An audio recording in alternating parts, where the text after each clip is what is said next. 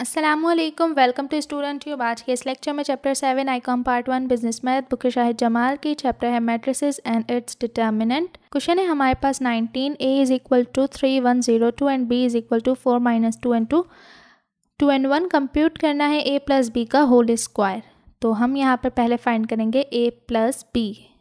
तो a plus b के लिए 3102 प्लस 4 माइनस 2 2 एंड 1 दोनों को प्लस करेंगे तो 3 plus 4 1 plus minus minus 2 0 plus 2 2 plus 1, तो ये आ गया 7। 1 माइनस 2 इज़ माइनस का 1 2 एंड 2 एंड 1 3।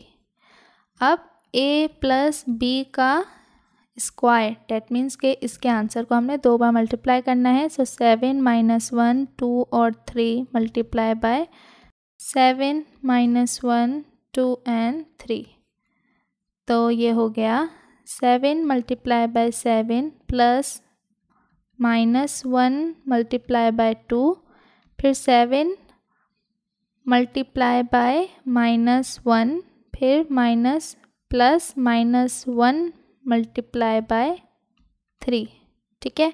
फिर 2 multiply by 7 plus 3 multiply by 2, फिर 2 multiply by minus 1 plus 3 multiply by 3।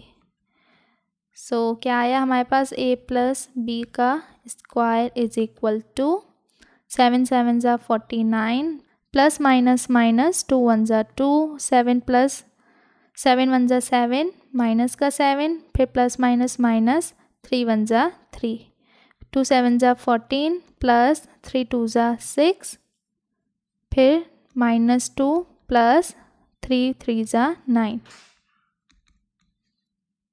So 49 minus 2 is 47 minus का 10, ये हो गए 20 और 9 में से 2 गए 7 आंसर।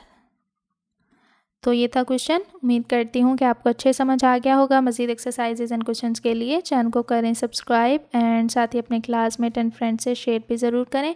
मिलते हैं नेक्स्ट वीडियो में, तब तक के लिए अल्लाह हाफ़िज़।